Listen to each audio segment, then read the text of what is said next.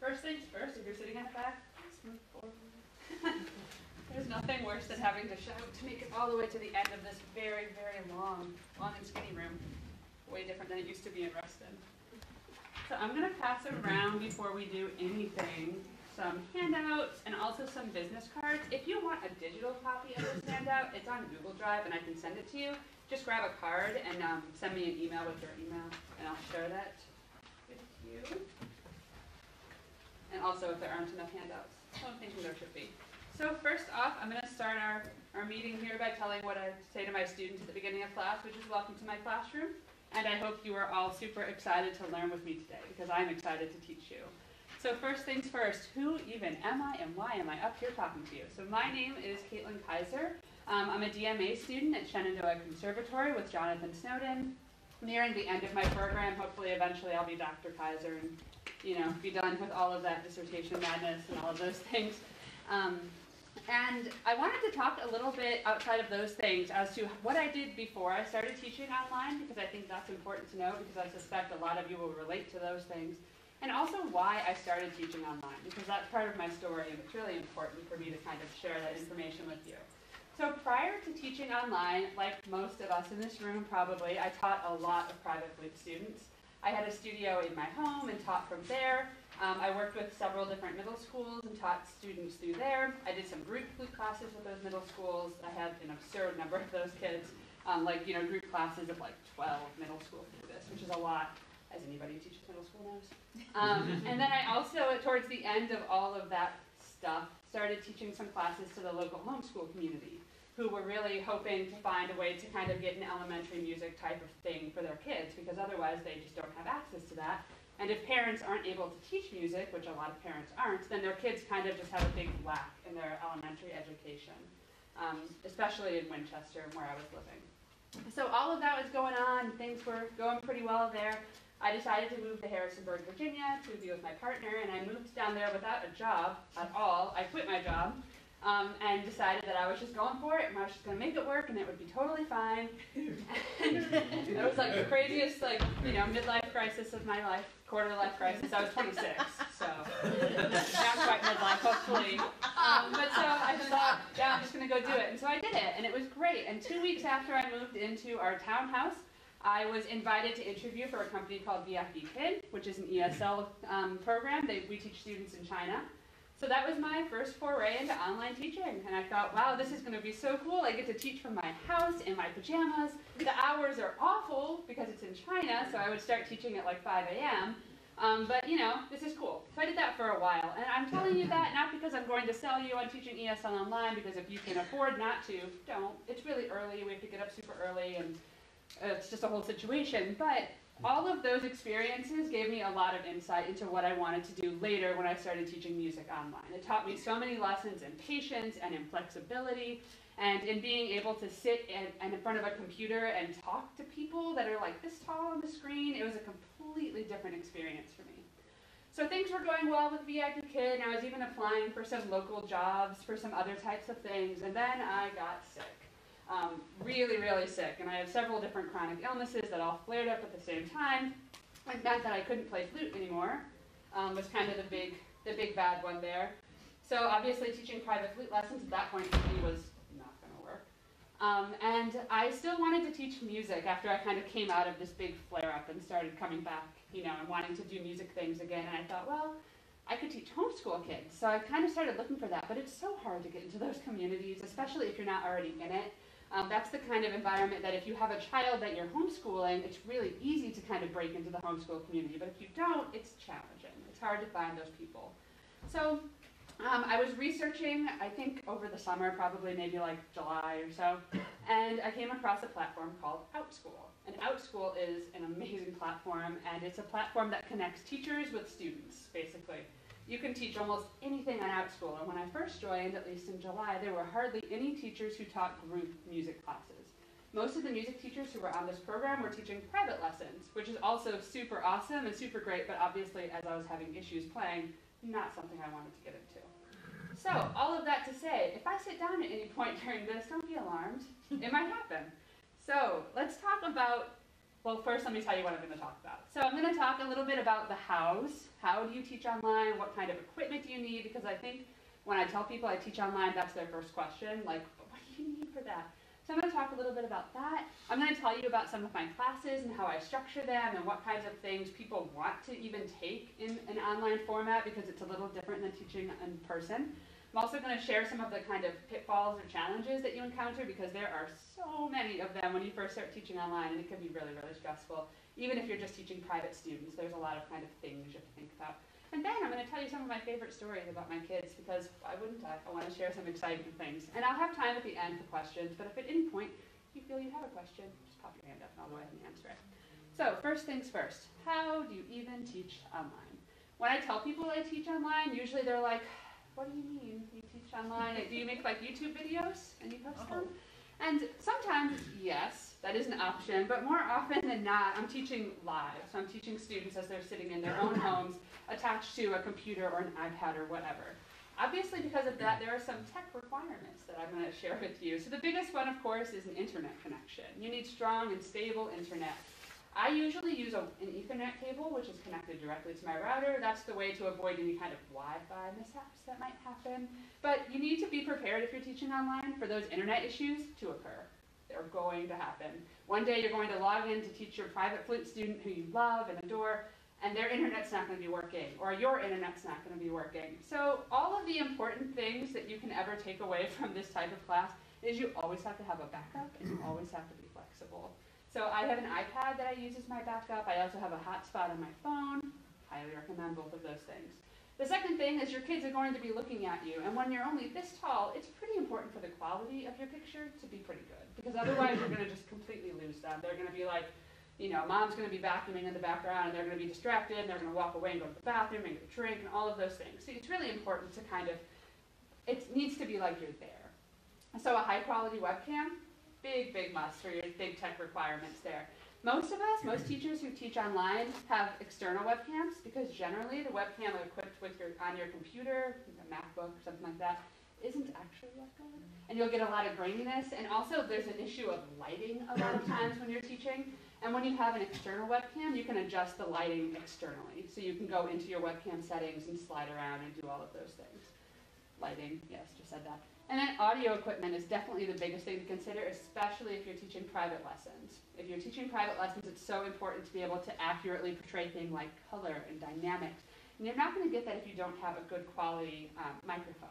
So when I'm teaching just my group classes and that type of thing, I just have a headset with a mic on it.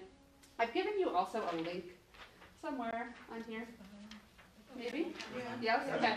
So that Amazon list has just tons of different options that are available to you as far as equipment that I use that isn't terribly expensive. But if you're teaching privately, most of the teachers I've talked to use external microphones.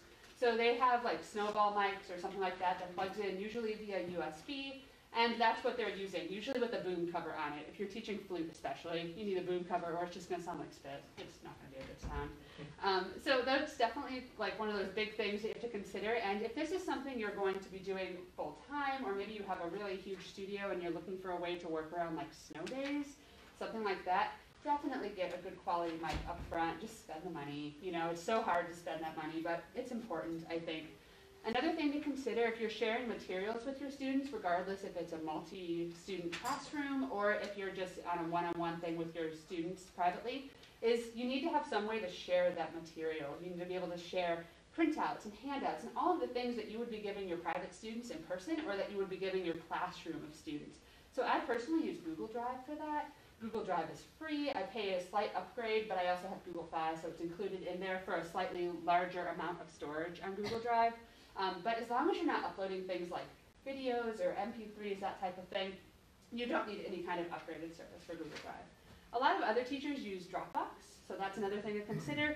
Any type of cloud service like that that's going to be easy for your students to access, and more importantly, if you're teaching little ones, easy for their parents to access, is really important. Yeah, that's one of the other caveats. It's just like private teaching in person. You have to really think about mom and dad being able to kind of manage all of these things in their home. And sometimes you're going to have mom and dad who don't know what they're doing.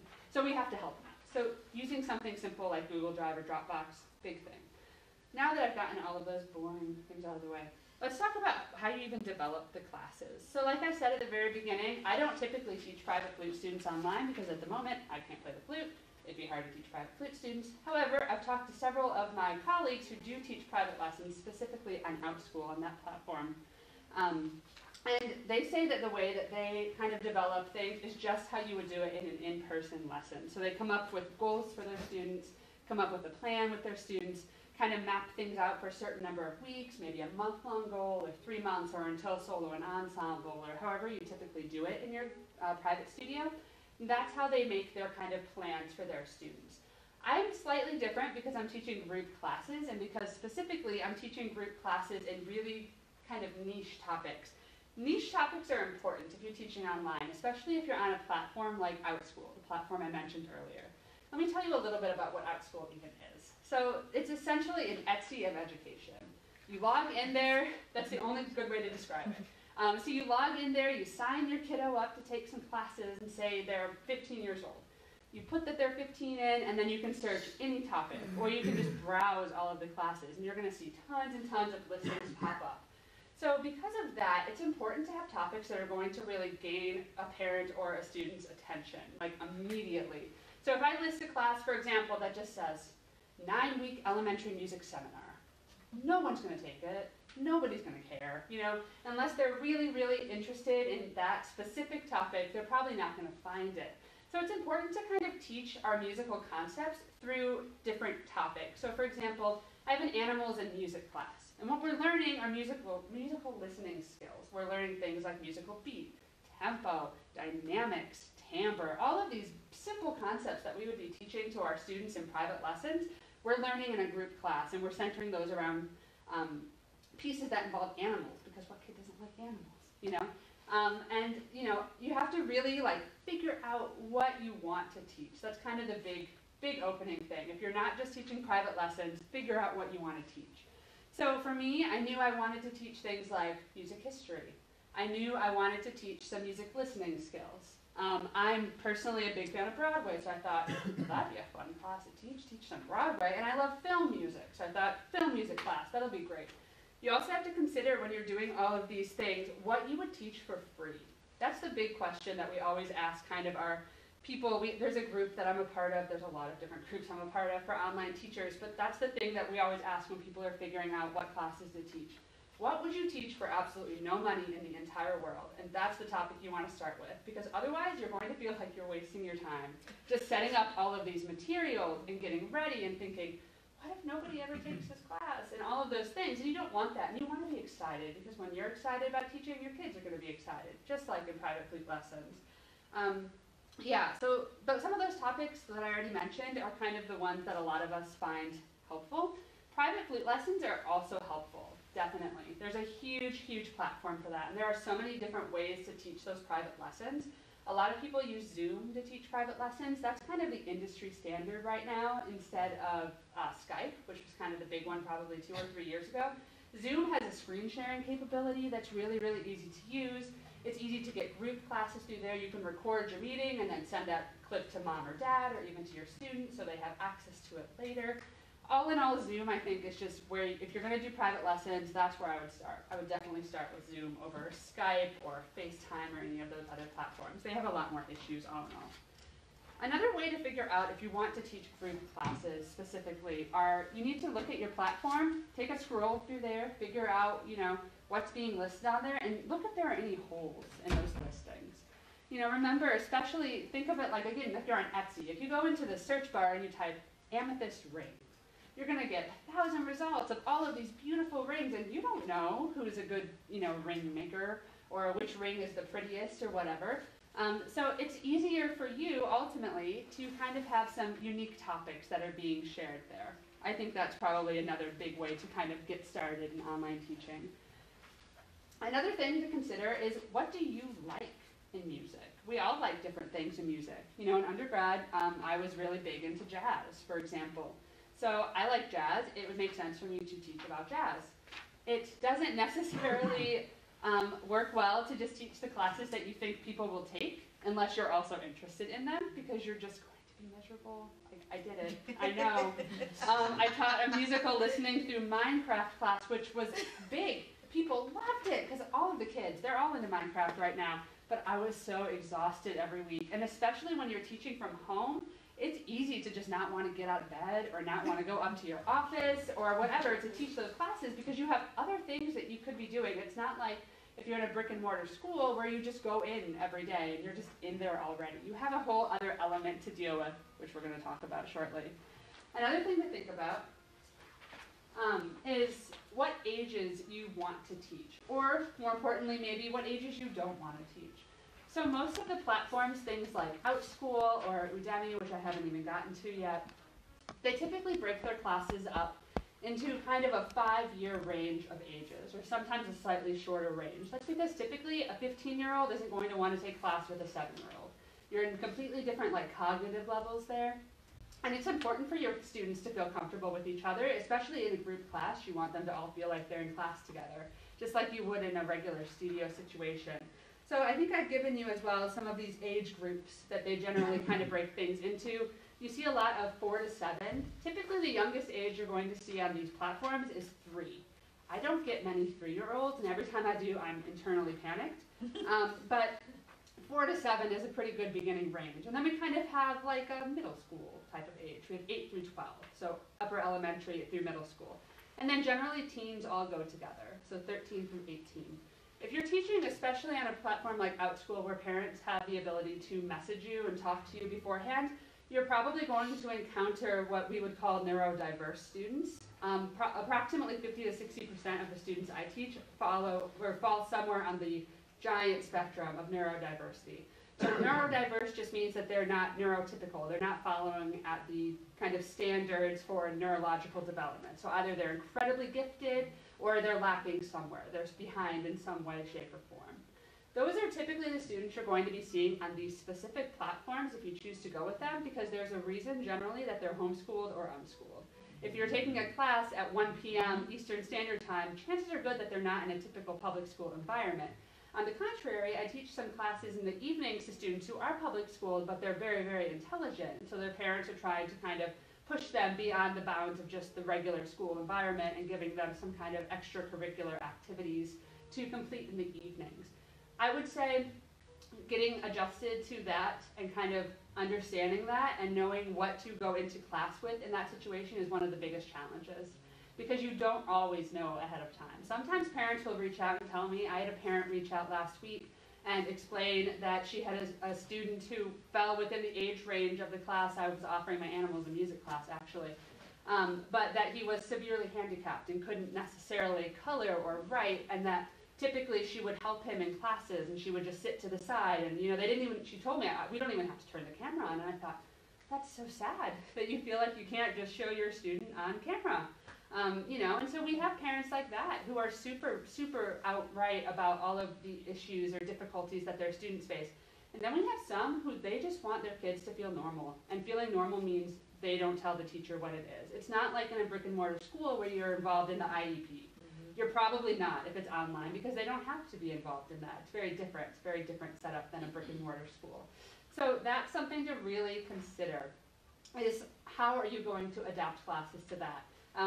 When I was asked to do this presentation, Troy reached out to me, very, very kind. It was a hilarious email, actually, and said, I have great news. We want you to present. There was a slot that opened up, and we want you to present. I thought, awesome. And they said, there's a caveat. There's no technology in the room. There's no projector. There's no slides, all of that. And at first, well, of course, I said, yes, of course, I'll do it. And at first, I was like, oh, how am I going to accommodate my visual learners, my people who need to see a screen over here with the outline?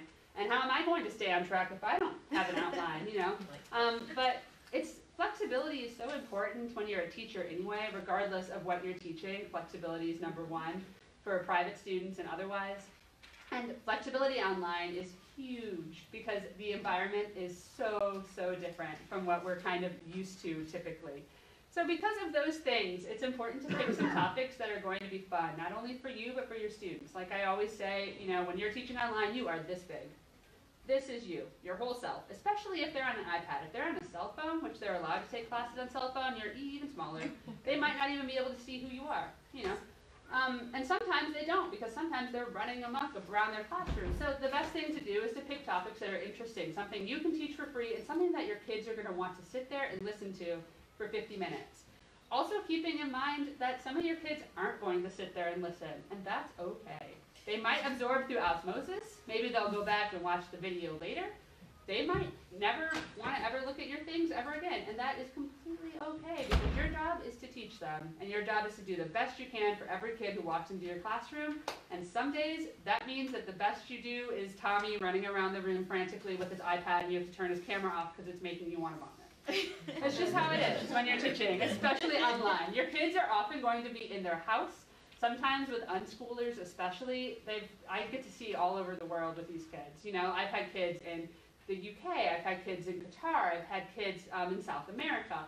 And so sometimes they're sitting outside taking class, or sometimes they love learning so much and they love your class so much and they're looking forward to it so much that mom and dad were shopping at Walmart and they sent Tommy out to the car so he could take class with you from the cell phone. So, you know, you have to be really flexible. I think that's what I'm trying to bring out there. It's just flexibility. The other important thing are the materials that you provide. So I've brought some of my materials to show to you. You can just pass those around and take a gander. A lot of the materials you provide depend on the age range of your students. Obviously, if you're dealing with teenagers, you don't want to give them coloring pages, right? They're not going to think that's entertaining at all. They're probably going to get mad at you. So you have to, again, going back to that neurodivergent learner thought, it's really important to think, how can I engage every kid in my classroom regardless of where they are on that spectrum, regardless on if they're behind in school or ahead in school.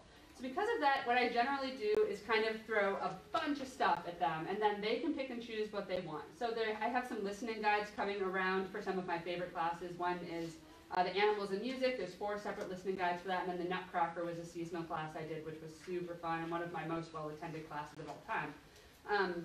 And those listening guides are really great for about 5 through 10. I'll have some older students who also really love those listening guides, some through 12 or even 13, depending on the student. So those are things that, you know, if I have a parent reach out to me and tell me that their student is behind or neurodivergent in some way that requires them to need something to do during class, then I'll offer those materials out if I wouldn't typically offer them. The great part about these specific ones is it keeps the kids engaged, especially if they are kids who otherwise are going to be running around the room and screaming at the top of their lungs because they don't want to do school. When they have a coloring guide, they're sitting there, they're listening, they're completely engaged in class, but they're also getting some movement out, and sometimes they need to do that. Especially if they're unschooled or homeschooled, they're usually used to being able to kind of do things at their own schedule. That's one of the big advantages of homeschooling for most parents and for most students. And so while they like the schedule of being there for an hour, they might not like the schedule that you are currently progressing at. So giving them something like that keeps them completely engaged, they're still involved in class, and also they love showing their pictures at the end of class. Like, if you ever have the opportunity to give a kid like a room full of children coloring pages and then let them show those coloring pages, they lose it. They love that. It's one of their favorite things. I also do a lot of worksheets. I have a class, it's an elementary music exploration class. That one is actually a flexible schedule, which I'll get to what exactly that means here in just a minute. But in that class, we learn kind of basic musical listening skills, things like dynamic and tempo, musical beat, rhythm. And then we also learn some different kind of music history things. We learn about the Baroque era, the classical era, and the Romantic era. And in the middle of all of that, we learn the instruments of the orchestra. So for those kids, they get coloring pages that kind of go with things. So they get some coloring pages of like the string family, for example, and then they get to share those with us. They also get worksheets to test their knowledge a little bit. It's still important to remember that we're still teaching, right? We want them to learn something, and so sometimes that means that you have to kind of judge that knowledge. And so that can be done in a lot of different ways. When I'm in a live class especially, I just like to do group questions with my students, and that works really, really well. They love getting to talk to each other.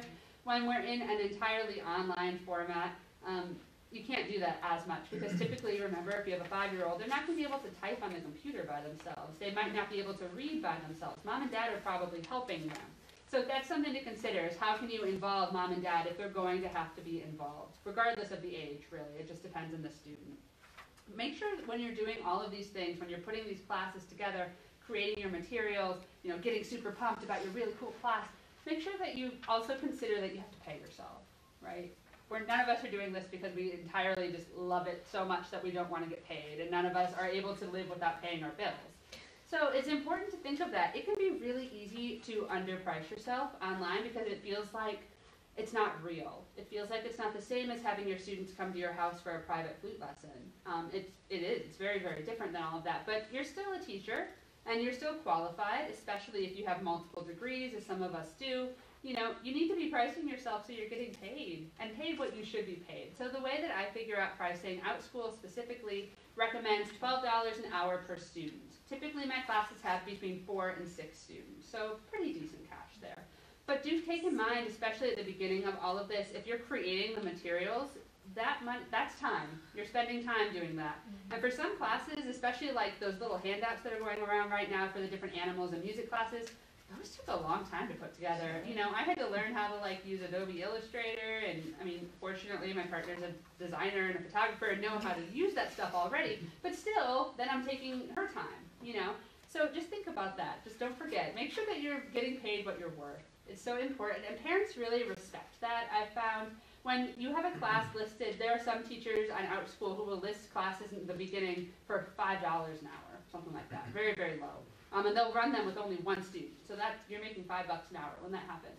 Parents kind of question that sometimes. They're like, why are you only $5 an hour? Is there a reason? Are you not as qualified as you're telling me you are, or are you not as qualified as another parent, or another teacher rather, another person? So that's something that's important, and it's so easy to not do, I think, especially online.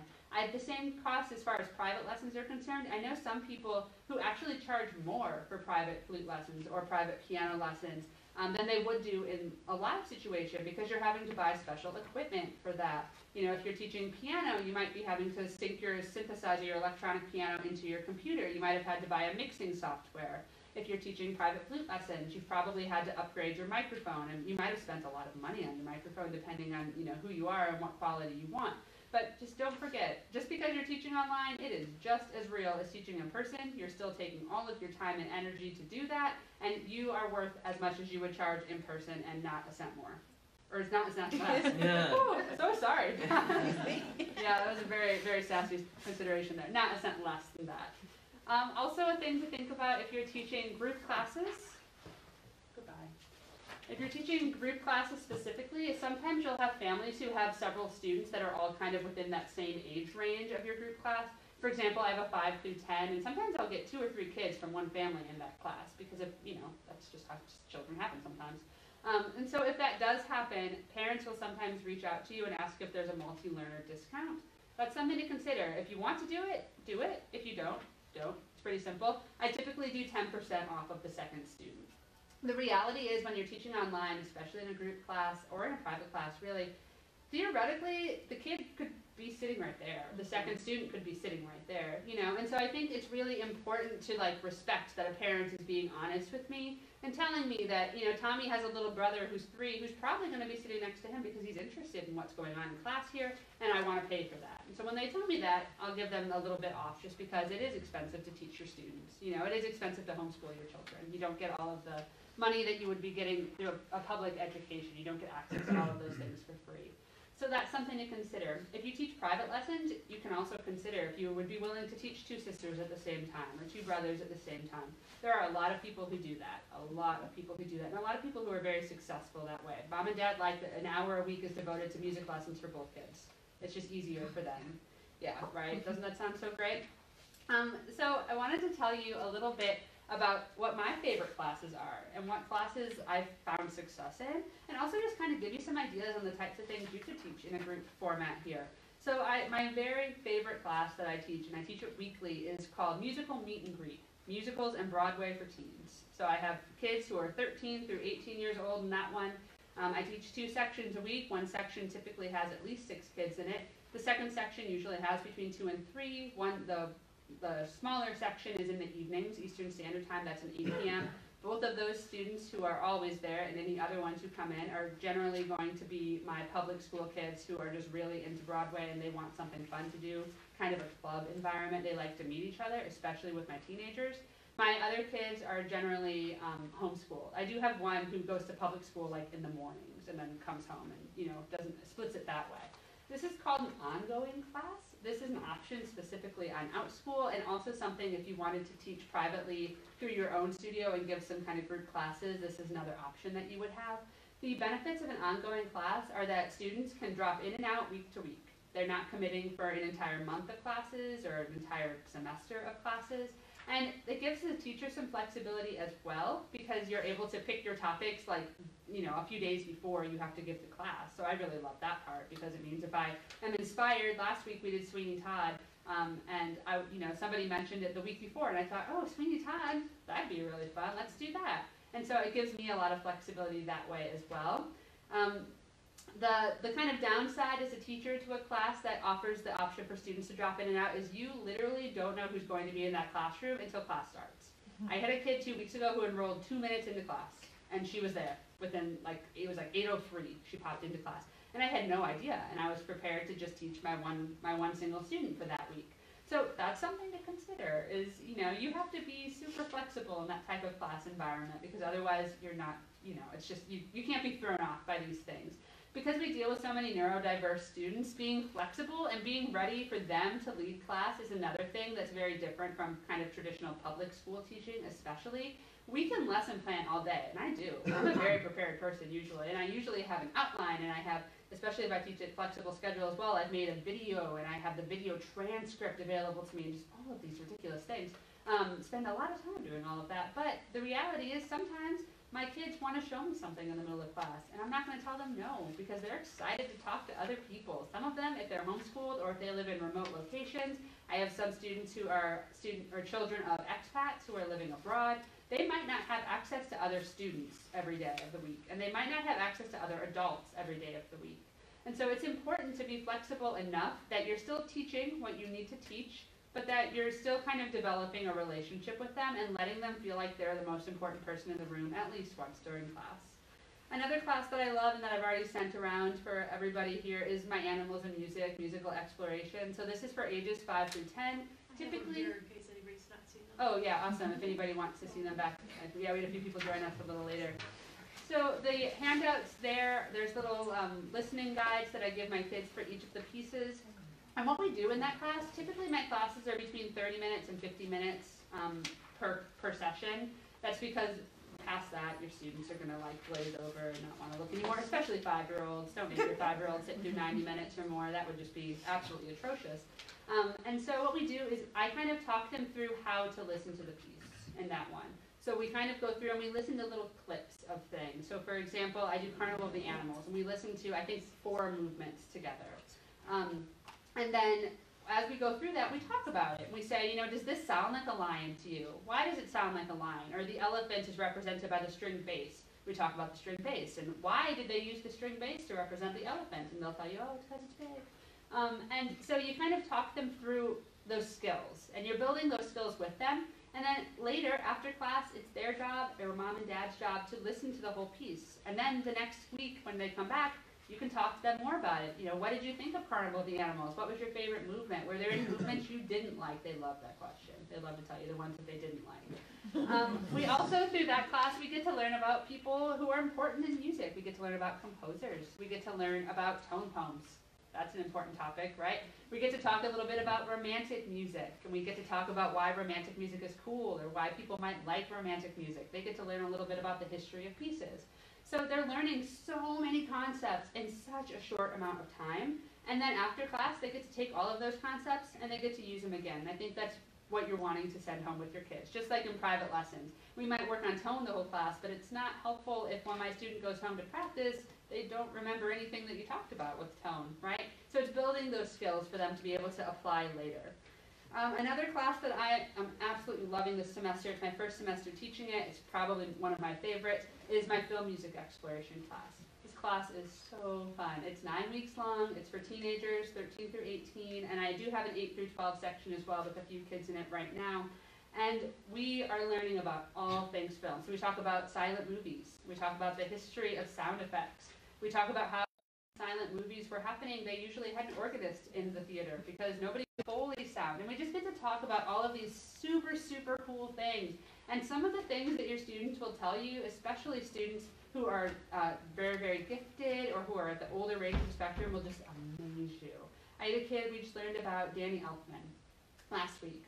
And he told me so many things about Danny Elfman that I didn't even know in his responses to me. And then I looked him up because I was like, this is true, I'm going to tell everybody else. And they are all true, you know, because they're so fascinated by these topics that they've already done all of this research and watched all the videos on YouTube, and they're super involved, and it's so cool to get to see your students kind of just run with the topic, you know. And I think what's so exciting about online learning, especially in online education, and why I'm such a big proponent of it, is you can teach anything. You can teach any topic to your kids, and it doesn't matter what you're teaching as long as they're learning. You know, we want everyone to be a lifelong learner. I want to be a lifelong learner, and I want my kids to be lifelong learners. And if they have a really awesome experience in your class, whether that's private lessons or a group class on musicals or whatever, that's going to encourage them to keep checking into that themselves. You're just inspiring them to keep going. That class, specifically film music exploration, is also an example of a flexible schedule class. So I mentioned that a little bit at the beginning, but I want to kind of explain what that means because that's important. Flexible schedule is a class that is entirely based online, meaning there are no live meetings. So you never log into Zoom and talk to them one-on-one or live. They're kind of a double-edged sword. I love flexible schedule because I have chronic illnesses and have doctor's appointments and I have treatments at the hospital and all of these things that kind of overrun my life sometimes. And it's nice to be able to take my work anywhere and not feel like I have to be in a quiet environment where I can teach, which I typically do. I want my students to have, you know, a nice experience in class. And it's not a nice experience if they can hear my IV pump behind me. That's not fun for anybody. So that's one of the perks of flex schedule for sure. A lot of older students love flexible schedule because they don't have to have that awkward interaction with each other on the computer. Some of my kids think it's really awkward. I had a class once, there were 3 boys, and I think it was my sound effects class, and we were like, no, it was John Williams, and we were just pushing on through and having a great time, and I just thought, these kids are really quiet. You know, they just don't hardly want to talk, and 2 of them were brothers. I was like, that's really odd. They won't talk or whatever. And then after class, I typically send kind of a report to the parents, just a feedback, especially if they have a kid who's done something outstanding. And so I have one student who used the chat box in Zoom to talk, which some of them do because he wasn't comfortable unmuting himself. So I sent a note to mom and said, you know, I really enjoyed how so-and-so used the chat box to communicate today, and that he was still able to kind of overcome his shyness and find a way to communicate with me that he was comfortable with. You know, that's something we're really trying to teach in all instances of education. And she emailed me back and she said, it's really weird actually, you know, because the 3 of them are best friends. And I don't know why they wouldn't talk to each other. And these were best friends in this class and they still didn't want to talk to each other. So that's a thing to consider as well. Sometimes they don't talk and you think it's because they're all shy, but they're not. They're just teenage boys. Yeah, so that was a good one. The other kind of, or I guess the big disadvantage all in all with flexible schedule is that it does take more time up front for you.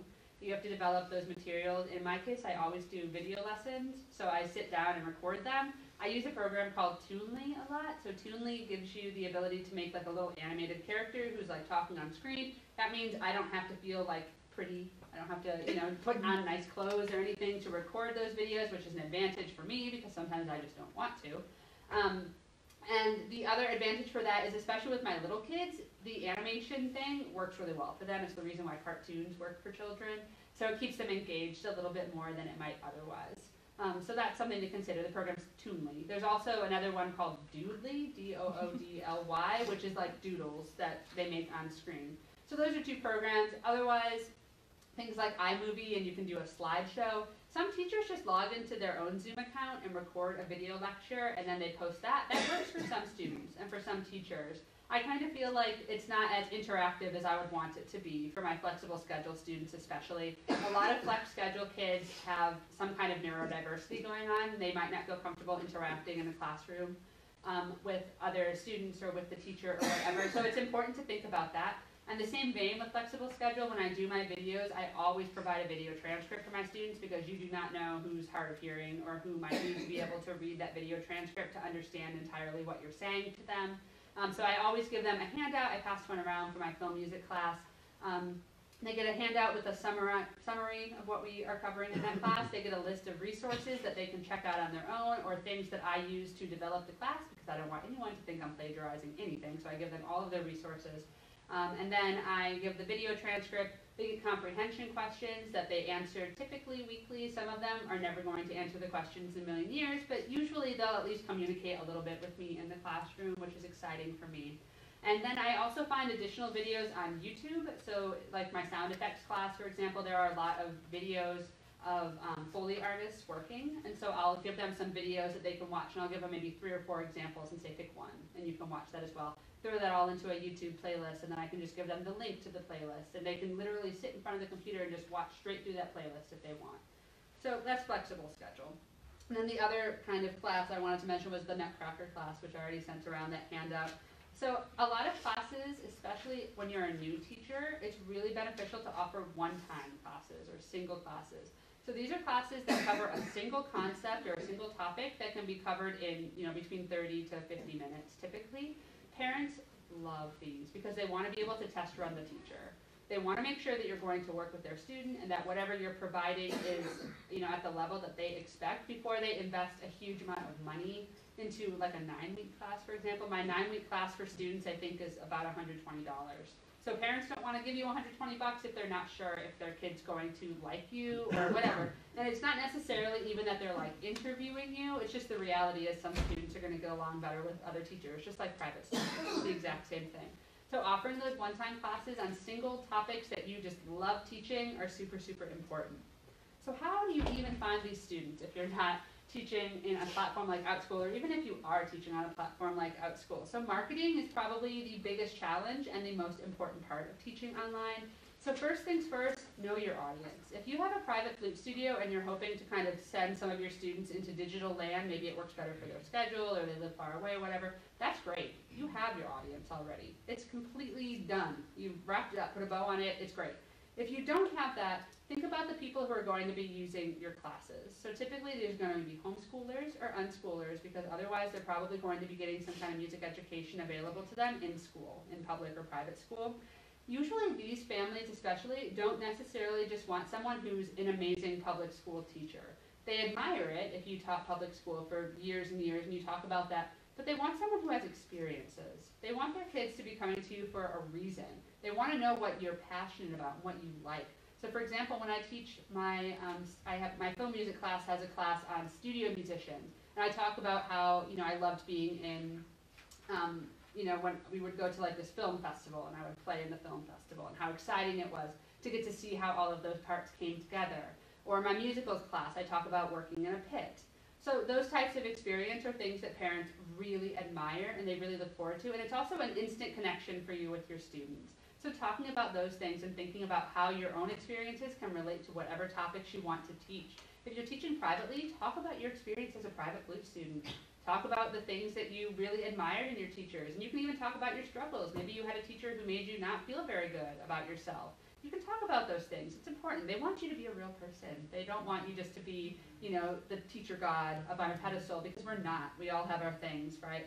It's also good to highlight what makes you special or unique, especially if you are not using a platform and maybe you're just posting to your website about these group classes and trying to get running that way. You really need to sell what makes you unique. Outside of that, it's good to use social media. We all hate social media, but it's so important right now. So using Facebook or Instagram to kind of show what you're doing in your classroom, that's what I typically do. Parents love that. They love hearing what we're talking about and then seeing like a YouTube video that goes with it. And like, this is what I'm showing this week in my film music class, or things like that. You can also join Facebook groups and use them to share class links. If you have friends or if you yourself are in a homeschool community, this is awesome for you. You've already kind of got some built-in connections that way. Homeschoolers love to hear about what else they can be doing to supplement their children's education. That's probably why they're homeschooling them, right? They want to give them a better experience than they could have in public school. So because of that, it's really great to use these communities to just interact with the parents and let them kind of get to know you, so to speak, and also just to kind of show them what you're offering and kind of explain who you are and let them come to you. They will eventually, no matter what, they're going to eventually find you. Another example or another thing to do would be a website. I have a website. It's a great place to show who I am and what I'm doing and what types of things I like. Just sharing those types of things. Blogs are really successful for some teachers. That one just depends on who you are. I could never keep up with the blog. But if I could keep up with the blog, it would be a great way to market. Oh, what time is it? So let's talk about some of these challenges, right? There are a lot of challenges to teaching online, especially if it is your full-time gig, as it is with me, because while working from home sounds awesome, it is so hard, and it's a big adjustment. It was really hard for me in the beginning of teaching online to get used to things, because I felt so lonely in my house all day with just like my animals around, who are great, but not the same as having a person or colleagues to talk to. It's also hard to feel motivated when you're not surrounded by colleagues who are kind of constantly, sharing ideas and giving you inspiration and talking about what they're doing in their classrooms and all of those things. So the biggest way to find motivation, at least for me, well, it's twofold. One, I think about if I were a parent, what kind of teacher I would want for my student. What kind of person I would want to be talking to my kids on a regular basis. And that keeps me going, right? That makes me want to be better and want to learn more and want to be educated and all of these things, because I want to be the best teacher I could be. That's why I'm there. And that's probably anybody else who teaches, that's why you're there as well. And probably part of why you came to this presentation today. As far as feeling lonely, I turn to the internet, which makes sense. I teach online. So there are so many groups for teachers who teach online, for digital educators, we call ourselves traditionally. And some of those groups are linked in with the platforms I use, so things like OutSchool or even my ESL teaching program. There's a platform there as well. And you just have to kind of be willing to put yourself out there a little bit online, I think, is the hardest part. I'm one of those people that never post anything about myself on like my personal Facebook page, and like I was terribly sick and in and out of the hospital and nobody knew because I didn't put it on Facebook. And so you just have to be willing to kind of share about yourself and realize that everyone you're talking to probably feels the same way. And it's really awesome to have the ability to take like the inspiration in these groups back to your classroom as well. And it kind of keeps you from feeling like you're just sitting alone like in your house all day, which it's really easy to do that. Another big struggle of working from home in any profession is differentiating between your home time and your work time. And anybody who ever brings their work home with them knows entirely what I'm talking about. When your office is in your house, it's so easy to go up there and just get like holed away, especially if you feel like you have a big project or you have something you really need to do. And of course, we're all going to have to do that at some point in our lives, right? Sometimes things don't fall between 9 and 5. But it's really important to kind of set a schedule for yourself and try to stick to your schedule. It's hard to do, but it's so, so important to know that after 5 p.m. or after dinner or whatever it is for you, I'm not going back to my office until tomorrow morning at 5 a.m. when I'm teaching my ESL kids or whatever it is for you. Also, another big one is adapting from the live teaching experience into this online teaching experience, and specifically dealing with neurodivergent learners in this situation. In a classroom, generally, you're going to know any issues that your students are having. You're going to have been involved in their IEP. You're going to have some good ideas about all of that. You're not necessarily going to have that in an online classroom. So you have to be so flexible and just willing to go with it. If your student wants to get up and show you their chickens, I had a student one time who wanted to show me his chickens, then you just go with it. You just go with it. And it's a big lesson in patience, and a big lesson in empathy, and a big lesson in flexibility. You just have to be so willing to just do all of these things. I'm going to give you one last challenge before I kind of wrap things up here. Taxes. Big, big issue, right? If you're getting paid through PayPal, you still have to pay taxes and all of those things. So you are technically, in this situation, an independent contractor if you're working with the platform, or you are self-employed if you're working for yourself. Same way it's dealing with your private studio taxes, you're going to have to pay taxes to the U.S. government. So generally, it's going to fall between 20 to 30%, depends on who you are and kind of what other deductions you're taking in your particular tax situation. But that's something to keep in mind when you start getting that money in and thinking like, I'm doing so great. Make sure you put some away for tax season so you're not like dying at the end. And also consider if you're someone who doesn't like dealing with taxes, who doesn't want to think about your deductions and what qualifies and what doesn't, hire somebody. Don't hurt yourself, and don't get yourself into trouble because you're just trying to be stubborn and not hire somebody. Most of us are not accountants or tax specialists, so just go ahead and do that. I wanted to share just 2 quick stories, and then I'm going to give time for questions if anybody has them. But I wanted to tell you a little bit about some of my kids because that's why I'm here, because I love teaching them. So I had a student, I'm not going to give you his name, but we'll call him B. And B was in my EDM and DJing class. So I have a class where we spent 4 weeks learning about electronic dance music and the history of DJs. And these kids are my best kids because they're hilarious. They love disco, and they love dancing, and they love like Dead Mouse, and like all of these things that you just would never imagine that like an 8-year-old would love. They're super into it, and they're so excited because they get to take class in school on a subject that they are so passionate about. So I had this kid be we were teaching our very first class together, and we got towards the end of it. And at the end of class, we were going to talk a little bit about, what were we even talking, dubstep, probably. But we were talking about different genres of EDM, and we were going to watch a video of Marshmello. Marshmello's Alone, I think, and we only watch a few, probably 20 or 30 seconds of these things.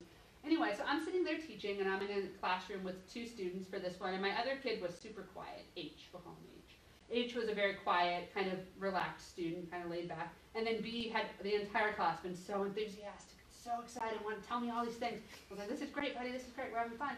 And so then we start watching the Marshmello video, and on Zoom at least, your students are in these little boxes, like probably this big, and they're kind of up in the corner. And so when we're watching a video together in class, I generally don't like stare at them, because that feels uncomfortable, like I'm like invading their personal space or something. So I'm watching the video, and then I look up into B's box there, and B is in a Marshmello costume, a full costume. He had the head, and the head had eyes that lit up, and anyone who doesn't know Marshmello, it's a giant marshmallow, literally. And he's just in the costume, and he brought the costume to class. And that was our first class together, and he continued to bring costumes. He looked ahead in the handouts and saw who we were talking about and would bring the corresponding costume. So that's one of my favorite moments with that particular student. And another one is I have a class, it's an ongoing class, so that's the one where the students can drop in and out as they kind of want to, called Coloring with Composers. This is a hugely successful class. We meet for half an hour every week. We learn about one single composer. They get a coloring page to color during class, and at the end of class, they get to show their picture off. And of course, as we're learning and listening, we're learning all sorts of other musical skills too, but I'm not selling that to them because they're like 5 years old. They don't care. But they're learning about things like timbre and color and you know, dynamics and tempo, and they're learning all of those musical listening skills that I'm trying to bring out in them, but in this really fun environment. So in that class, I have a student who I've now taught for she's probably been in that class for about 12 weeks, probably about 12 sessions, split up between last semester and this semester. She lives on a boat, of all things, in Annapolis, in the harbor. And so she's been bouncing around in class for a while, right? And I don't even remember who we were listening to, but we were listening to somebody, and the piece finished up. And I said, now what did everybody think of that? Did you like it? Did you notice anything? Was there anything special? What instruments did you hear? You know, give me your reaction in 2 seconds or less, or however long it was. And so she raised her hand, as she always does, and I called on her, and I said, what do you have to say? And I'll call her N. And she said, it sounded just like Peter and the Wolf. It sounded like Prokofiev. I said, that's it. That's why I'm doing this. It's so you can draw those connections all by yourself. It's amazing what the kids can like pick up and what connections they can draw. And students who aren't in a band program at school or who aren't in elementary music, and after just 12 weeks of learning for half an hour a week, they're able to kind of just push all of these things together, and it's amazing. And that's why I teach online. Does anybody have any questions? Yeah, go ahead. How do you share listening examples in any of your online classes? Do you do it through Google Drive, or does like the platform like sync it so you're both listening at the same time? Yeah, or? so for OutSchool particularly, we use Zoom for our platform, and I can share my screen and also share my audio. So I'll embed my like YouTube video, for example, into a Google PowerPoint, Google Slides, I guess is what they call them, and then I'll screen share that, and then we can all watch that together. The thing to be careful with, the biggest thing to be careful with is that if it's not out of copyright or whatever, if it's something new, you don't want to share more than 30 seconds of it, because technically that's illegal. Because whoever owns that video isn't getting the views, they're not getting the money, the monetization from that. So that's something to definitely keep in mind too, because that's kind of like a big issue in the online world, is just how much sharing is too much sharing. So, any other questions? Yeah? Would it show like overhead for, not excluding the equipment, like for like the platforms? So OutSchool doesn't charge anything to list classes on there. They do take 30% of your income. So I get 30% of my class fees or whatever go to them. I still end up making typically between $30 and $40 an hour for an hour class. Of course, I've put materials into that and everything, so figuring all of that stuff out. But the overhead is actually incredibly small for teaching online, especially once you have materials and all of that stuff. That's probably your biggest cost, is just getting set up to teach online and getting equipment and that type of stuff. Anything else? This is the part in class where I would say we all love staring at each other. All right, well, I'm going to go ahead and end so the next person can get set up in here, but thank you all so much for coming, and enjoy the rest of your time. Thank you.